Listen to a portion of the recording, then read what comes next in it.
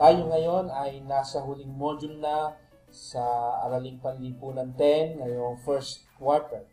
At ang pamagat o title ng Module 5 ay Mga Hakbang sa Pagbuo ng Community Disaster Risk Reduction and Management or CDRRM.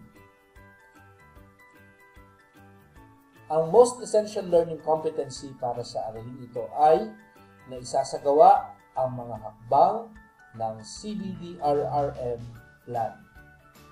At ang enabling competencies naman na ipapaliwanag ang mga hakbang sa pagsasagawa ng CBDRRM plan at nauunawaan ang mga konsepto na may kaugnayan sa paggawa ng CBDRRM plan. So, ang dalawang enabling competencies na ito ay mahalaga para magawa natin ang most essential learning competency. At yun ay walang iba kundi ang pagsasagawa ng mga hakbang ng CBDRRM plan. Marahil nagulat kayo dahil bakit nagkaroon ng B dito sa CBDRRM. Samantalang sa mga naunang module ay nakalagay lamang ay CDRRM o kaya naman ay DRRM. So ito ay kumakatawan sa community-based o doon sa lipunan na inyong ginagalawan. Pag-aralan muna natin ang Disaster Risk Reduction Management Cycle. So dahil ito ay cycle, ibig sabihin ito ay paulit-ulit. At ang Disaster Risk Reduction Management Cycle ay binubuo ng 4 na yugto o natawag nating phases. Ang unang yugto ay ang prevention and mitigation. Ang ikalawang yugto naman ay preparedness. Ang ikatlong yugto ay response. At ang ikaapat na yugto ay ang recovery. Kung inyong mapapansin, ang mga phases o yugto ng Disaster Risk Reduction Management Cycle ay overlapping.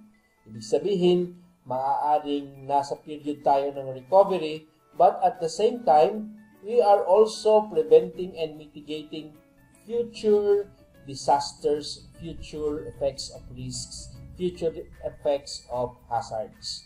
Ang isa pang katangian ng Disaster Risk Reduction Management Cycle ay wala itong tiyak na katapusan. Maaaring mahaba ang period ng recovery, maaaring mahaba ang period ng preparation, ganun din ang prevention, ganun din ang mitigation. Nakasalalay ito sa tindi or sighi ng epekto ng disaster na kinaharap or kakaharapin ng isang community. Upang mas maging malinaw ito sa inyo, tingnan natin ito ating diagram. So, disaster, let us say may paparating na super typhoon. Bago pa man dumating ang disaster na to, nagkakaroon na tayo ng mga preparation. At ito ay nasa period ng pre-disaster. Okay? Preparation. Ano ang mga preparation o paghahanda na ginagawa? Una, risk assessment. So, tinitingnan sino ba dito yung mga tao na vulnerable sa super typhoon? Sinong madadaanan? Anong mga lugar? Anong klase ng lugar ang madadaanan ng bagyong ito? Ito bang bagyo ay tatama sa bundok? Ito bang bagyong ito ay tatama sa komunidad na nasa malapit sa karagatan? Ito ba ay tatama sa, sabihin natin, sa resettlement area? Okay? And then, pag nakita na yung mga risk, sino yung nanganganib? Then, gagawa na ng mga mitigation and prevention activities. Okay? So, ano po pwedeng gawin sa mitigation? Putulin halimbawa yung mga sanga ng mga puno, ayusin ang bahay, para hindi masyadong mabigat ang impact na paparating na super typhoon. So, sa period na ito, ay nagkakaroon na ng preparedness and at the same time, risk assessment, mitigation, and prevention. Sa susunod na video, pag-uusapan natin ng malalim ito. Ang ating purpose ay para makita lang natin na nagkakaroon ng overlapping sa iba't ibang yugto or phases ng disaster risk management cycle. Ipagpalumagay natin na naihanda na ang lahat at nariyan na ang super typhoon.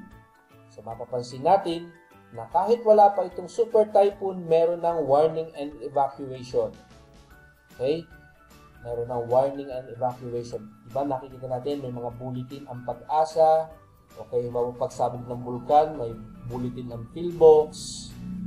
Okay, at may iba't ibang ahensya na nagbibigay ng babala. So, bago pa man dumating yung pinakabagyo, yung super typhoon, meron ng warning, and at the same time, meron na ring evacuation as part of mitigation and prevention.